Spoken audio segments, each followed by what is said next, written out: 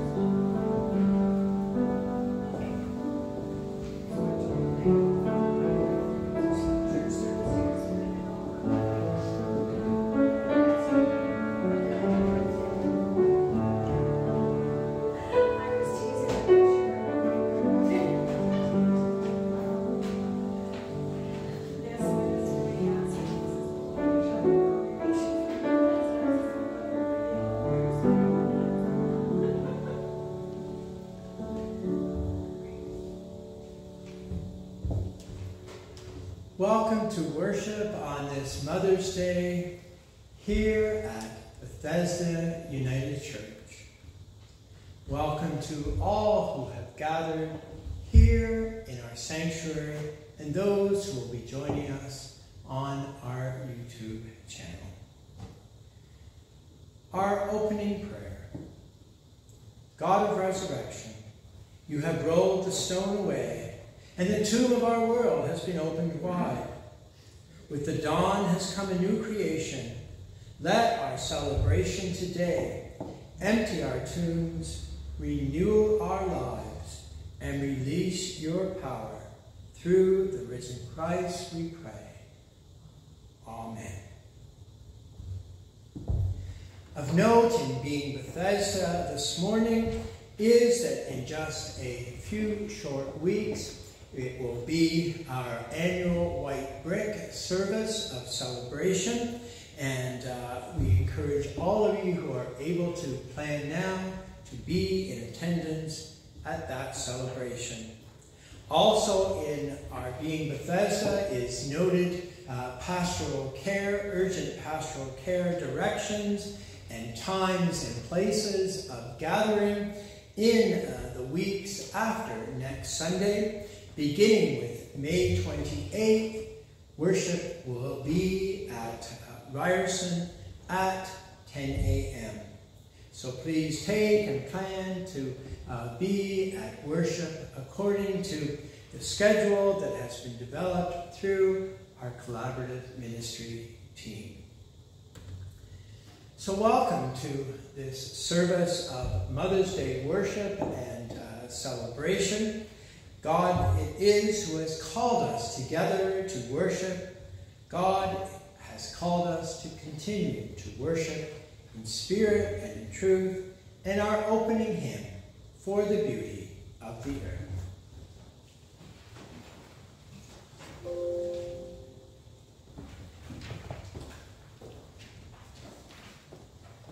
Number 226 in Voices United.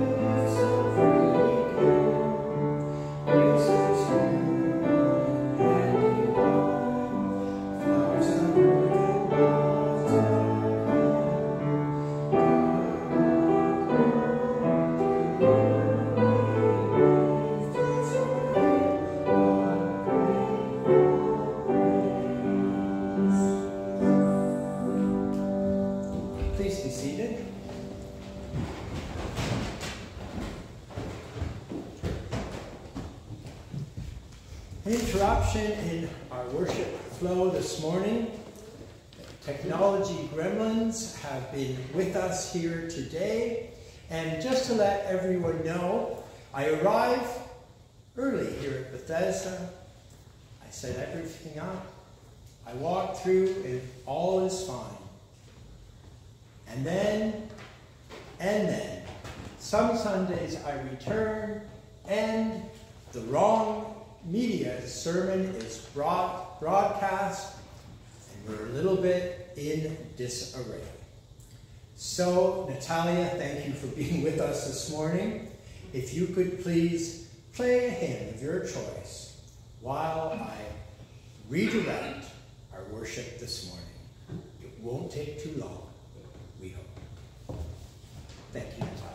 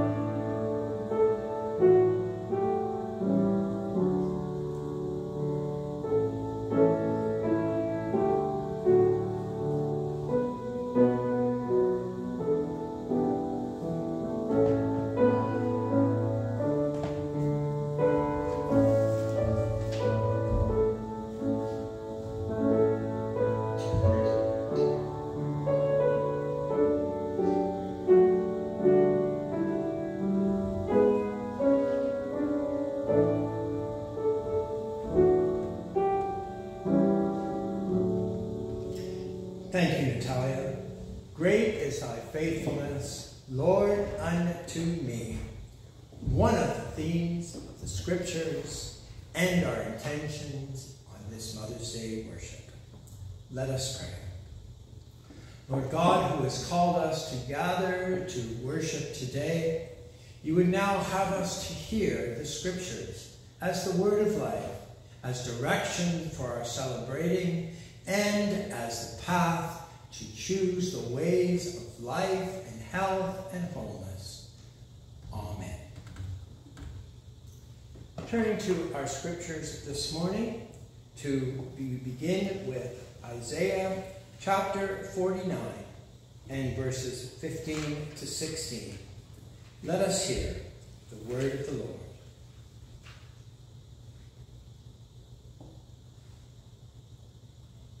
Can a woman forget her baby that she is nursing? Feel no pity for the child she has borne? Even if these were to forget, I shall not forget you. Look, I have engraved you on the palms of my hands. Your ramparts are ever before me. And again from the prophet Isaiah, chapter 66. So that you may be nursed and satisfied from she who nurses you, so that you may drink deep with delight.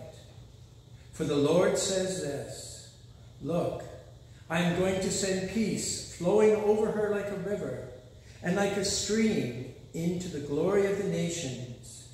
You will be nursed and carried on her hip and fondled in her lap. As a mother comforts a child, so shall I comfort you, and you will be comforted in Jerusalem. And from the Gospel according to Luke, chapter 1, the Song of Mary. Mary set out at that time and went as quickly as she could into the hill country to a town of Judah. She went into Zachariah's house and greeted Elizabeth. Now it happened that as soon as Elizabeth heard Mary's greeting, the child leapt in her womb, and Elizabeth was filled with the Holy Spirit. She gave a loud cry and said, "Of all women you are most blessed, and blessed is the fruit of your womb. Why should I be honored with a visit from the mother of my Lord? Look, the moment your greeting reached my ears, the child in my womb leapt for joy. Yes, blessed is she who believed that the promise made her by the Lord would be fulfilled." And Mary said, "My soul proclaims the greatness of the Lord, and my spirit rejoices in God my Savior, because he has looked upon the humiliation of his servant. Yes, from now onwards, all generations will call me blessed. For the Almighty has done great things.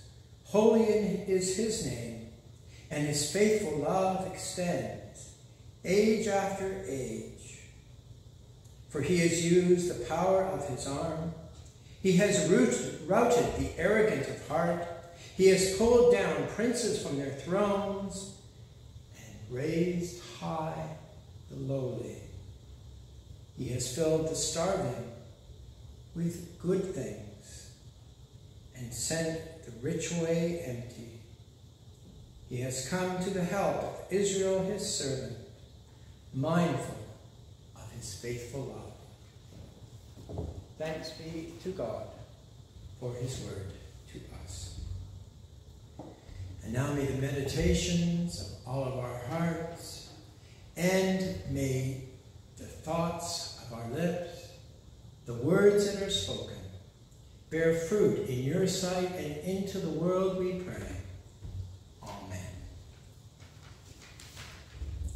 So we come to Bethesda again on this Mother's Day. And I'm guessing for the very precious few who do not know it, the very word Bethesda carries an important note of Mother's Day. For the word means place of healing. And while there are many places and perhaps people and channels of healing, surely on this Mother's Day, mothers echo that very Bethesda word of a place of healing. Now, my own journey with Mother's Day and churches and places of worship has been varied. There have been churches that totally ignore Mother's Day. You'd have to ask them the reasons why. Maybe they're liturgical purists. And yes, Mother's Day does not appear in the church liturgical calendar. But neither does other important days. And so we come to Mother's Day. Liturgical calendar aside. Then I've been in churches where the option has been to rename and retitle Mother's Day to Christian Family Sunday. Well, I'm not really fond of that expression either. What about Jewish Family Day or Islamic Family Day? What about other expressions of that key aspect of being human, families and being together? No, I think because of history, because of our experience, because of the scriptures that we have read, it is right, good, and true to lift up mothers and mothering on this Mother's Day, in this time of worship. Now, some of you may know that it was Anna Jarvis, pictured here, after the American Civil War that began the idea of Mother's Day. It began as Mothering Friendship Day. Anna managed to call together and to assemble mothers of both the Confederate and Union armies after the war. And her spirit was, her intention was, to seek ways of bringing healing and health through those gifts of mothering. Well, in doing this, Anna Jarvis was perhaps doing a new thing in North America, but there have been other similar expressions of lifting up mothers through various world faiths and through various traditions. In the United Kingdom, there was a Mothering Sunday whose origins were those who had to flee from their towns to other towns, whether through persecution or disease or uprootedness or by choice. And on this Mothering Sunday, the invitation was to all to come back and to worship and be present at their mother church, wherever that was. The expression of Mother's Day through the works of Anna Jarvis eventually became nationalized and recognized in the United States and Canada in 1908 and 1914. So really it's not that long ago, but I'm sure holds a very important place to all of us. And yes, here at Bethesda, as there is a Mother's Day, time of worship, so there will be a Father's Day when the calendar turns in that direction. Mother's Day here at Bethesda does fall within the liturgical season of Easter. Easter with its own themes of birth and rebirth, the gift of life, the gift of enduring through death into resurrected life. And so our very season of Easter proclaims those signatory symbols and rhythms of life and death and the gift of life. And then just a few weeks ago, again in this season of Easter, we recognized and paused for Earth Day, naming that spirituality which names Mother Earth as giving us life and breath and health and variety to be nurtured and cared for. Our ongoing theme in 2023 is that of a tree with deep roots. And there are, as we saw and heard, mother trees that give life and health and warning through a network of communications through other trees. And so into this historical Mother's Day through Anna Jarvis, into this creation-based Mother's Day through Earth Day and Psalm 1, let us again hear these scriptures, which are very poignant, which are very particular in lifting up the gifts of mothers. Isaiah 49. Hear the scripture again. Can a mother forget the baby at her breast and have no compassion on the child she has borne? Though she may forget, I will not forget you. See, I have engraved you on the palms of my hands. Your walls are ever before me.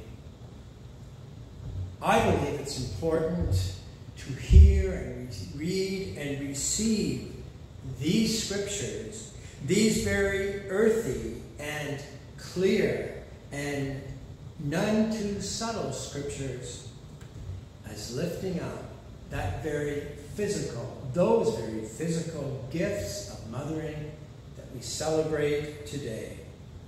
As we do so, let's remember that our faith is a faith of body, mind, and spirit. Not earth on one side and heaven on the other. Not the body on one side and spirit on the other, but each flowing into each other. When we gather to celebrate baptism, the water that is poured for cleansing is not just symbolic. It is meant to, and by faith and prayer, conveys the giving of the Spirit as life-giving water. And when we gather at communion, it too is not merely symbolic. In the giving of bread and wine, we receive the resurrected life of Christ in bodily form. And so on Mother's Day, in keeping with the prophet Isaiah, we receive what I will choose to call the sacramental gifts of mothers and mothering. And yes, Isaiah paints a picture very explicitly of God caring for God's people in the same way as a mother cares for the child that she is nursing. And that God will not forget us, even in that rhetorical question, in asking, can a mother forget the child that she nurses? Well, Scripture can be heard and applied in various ways. And it's important to be honest to say that not all of us, not all God's children, have experienced mothers in this caring and nurturing way. Scripture gives this as the ideal, the aim, the image of how God loves and cares for us and how we would see those charged with that care doing also. The second reading from Isaiah parallels this first one. In these words, as a mother comforts her child, so will I comfort you.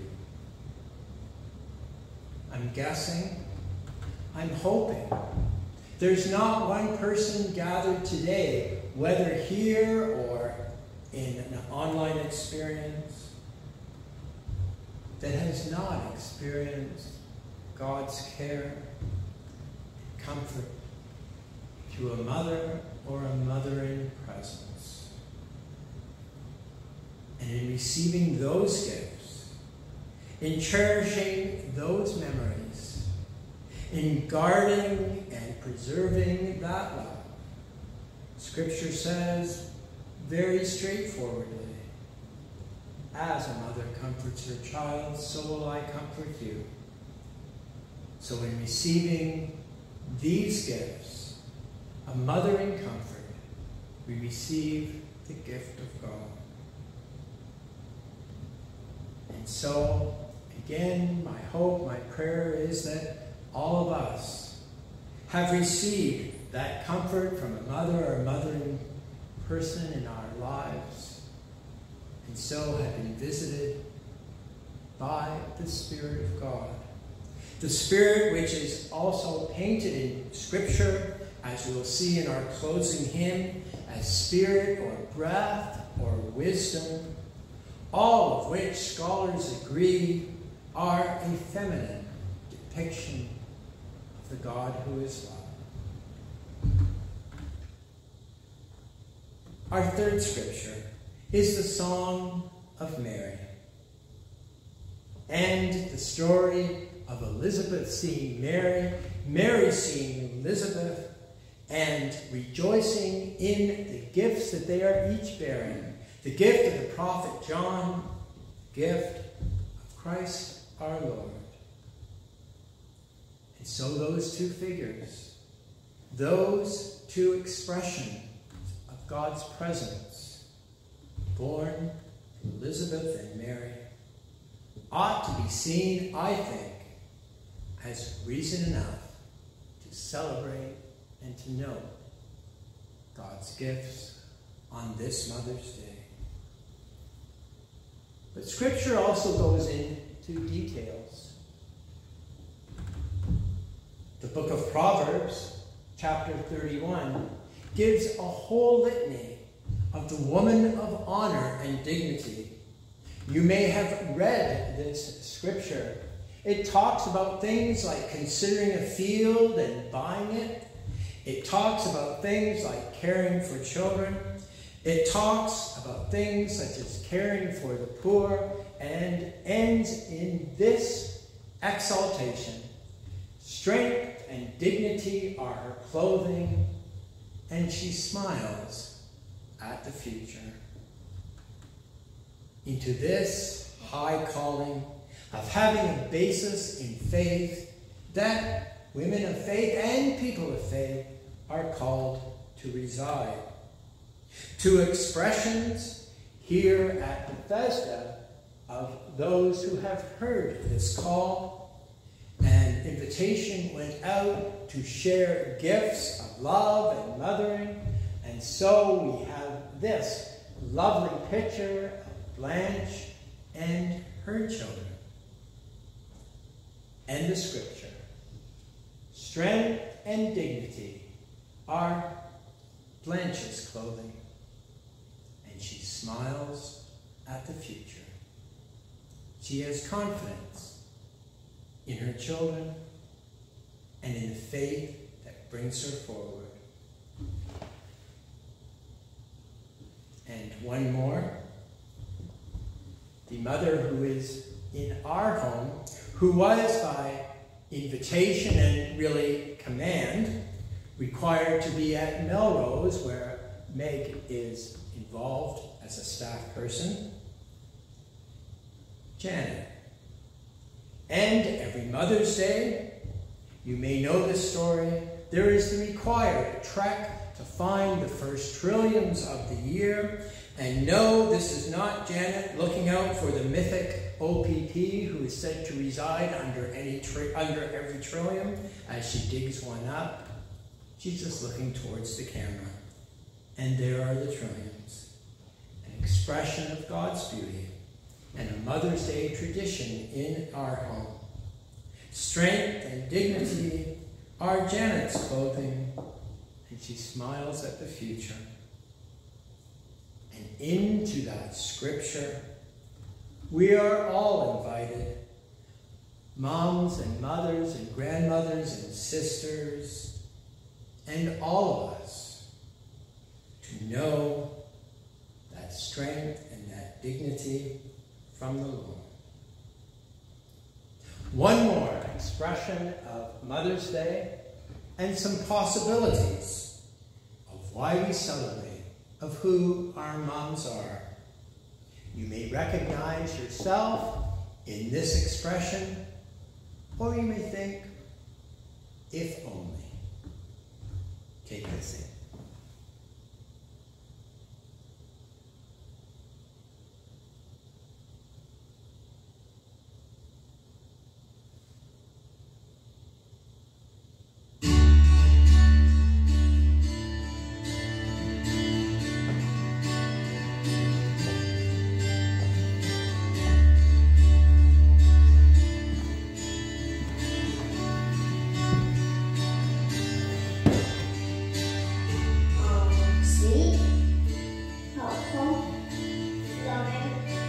Super, happy, calm, helpful, kind, nice.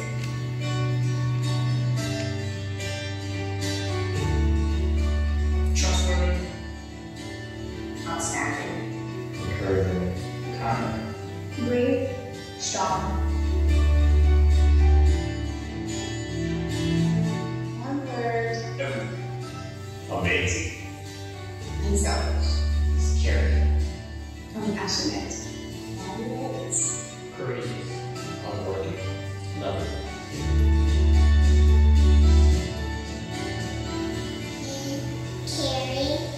Caring, organized, kind, diligent, hardworking, amazing, funny,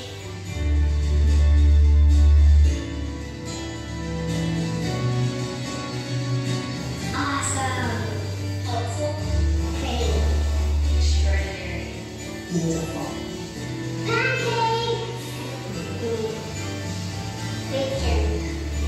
what else?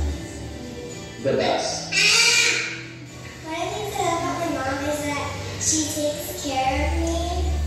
She is good at cooking, but she is not good at skateboarding. She gets what you want. She's the glue that holds our family in place. Even now, 27 years old, she calls me every week and sees how I'm doing. She sends me care packages halfway across the world. She's totally selfish. Selfless. She is a true prayer warrior. She made me a killer.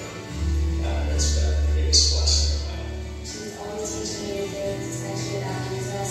I love my mommy because she gives me toys and she snuggles with me in the night. Why do you love Grandma and Mommy? Because love me. Without her, we would have fell apart a long time ago, and none of us would be who we are today. Happy Mother's Day. Happy Mother's Day. Happy Mother's Day. Happy Mother's Day. Happy Mother's Day. Happy Mother's Day.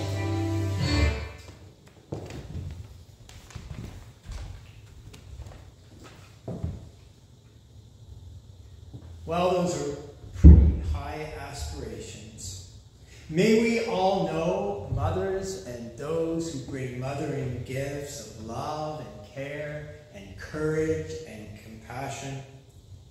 May we know mothers who bring gifts of pancakes and bacon. May we know those in our lives who are good at cooking and maybe not so good at skateboarding. We need and are grateful for them all. And when I put out the request for expressions of mothers and mothering in addition to the photos were these gifts of roses and flowers that I'll give now in the spirit of a gift of Mother's Day as Natalia plays for us, Spirit of Gentleness, music only.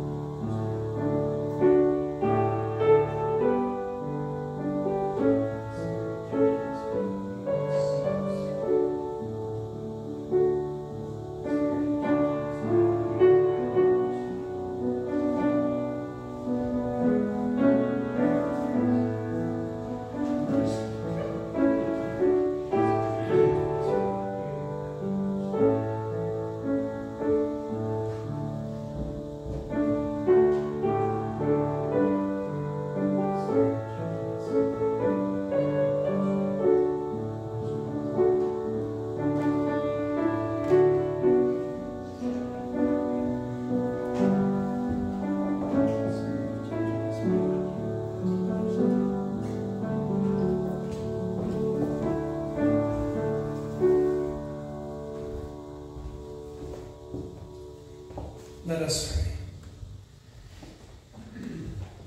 Lord God, on this Mother's Day and each Sunday as we celebrate the resurrection and new life, we give thanks especially for mothers and the gift of bearing and supporting and nurturing and guiding life.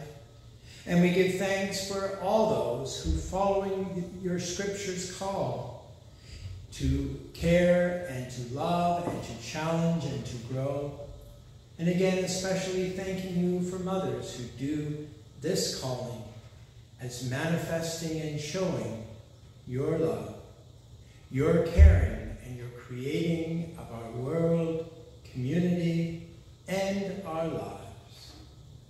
Continue to be calling us to be mindful of those mothers and children who are living outside of the well-being of your grace and your community, or so they imagine. May they know arms and hands of love reaching out to them. May our community partners and our commitments be unto those especially who are victimized by violence, who are children without a home, and who are mothers without a sense of their dignity and calling. Continue to create Bethesda to be a mothering place of healing and help and hope. Amen.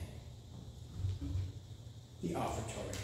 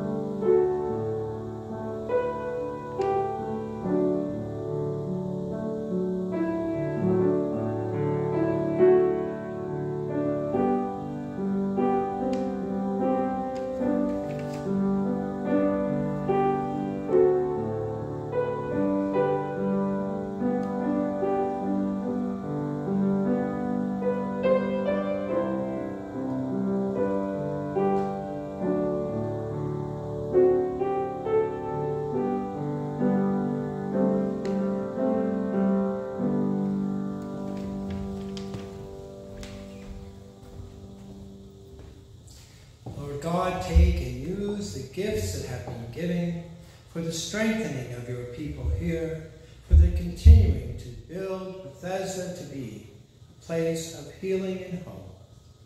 Amen. And our sending hymn today is Spirit, Spirit of Gentleness, number 375 in Voices United. Spirit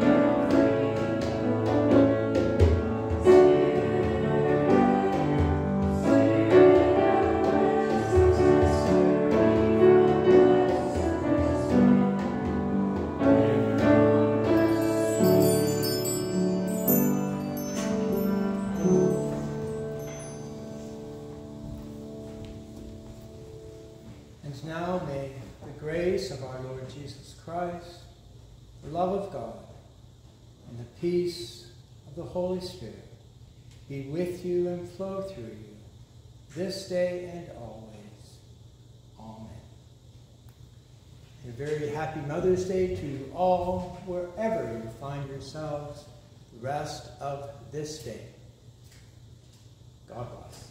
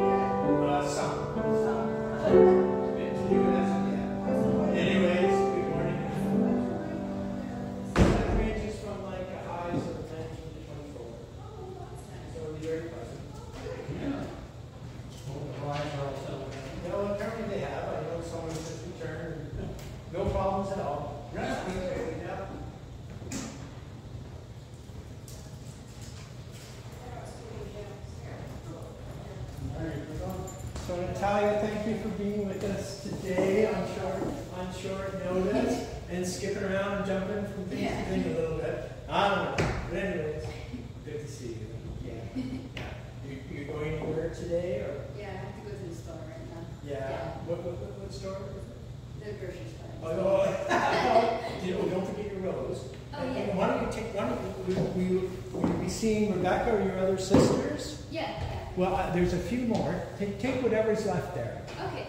Thank you. Yeah, thanks again. We'll see you again. Yeah, happy Mother's Day to you.